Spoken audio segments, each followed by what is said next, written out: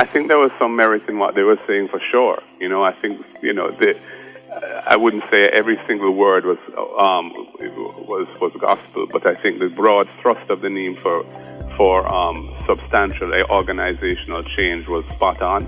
And I look forward to working with the young people and the YO and building the YO and the Patriots, because we're obviously weak in that demographic, and those organizations need to be strong, and I hope to work with them.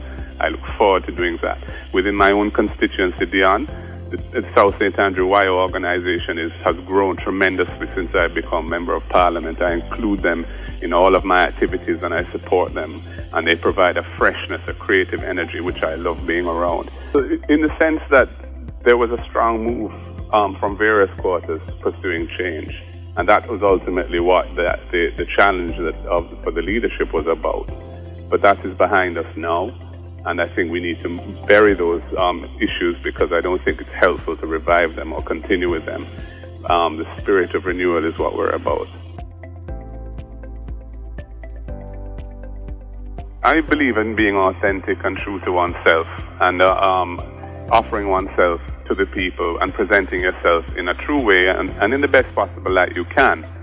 I think that, I was very involved and in fact pioneered the legislation, for example, to decriminalize ganja in Jamaica, which has benefited thousands of youth who have had their criminal records expunged, who are no longer subject to arrest and detention and so on.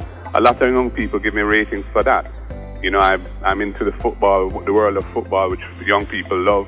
I'm chairman of Arnegan's football club. I was very involved in the recent process that has resulted in a complete overhaul of the arrangements of the Premier League. I've been involved in the music industry. I was one co-owner of a label with a studio. We released 3 albums.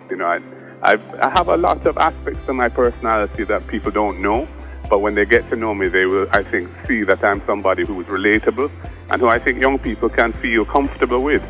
So I may not be the most hype person in the world, but I think I have some substance to me, and I have some aspects to my personality and my past and my history which I think will be intriguing and attractive to young people.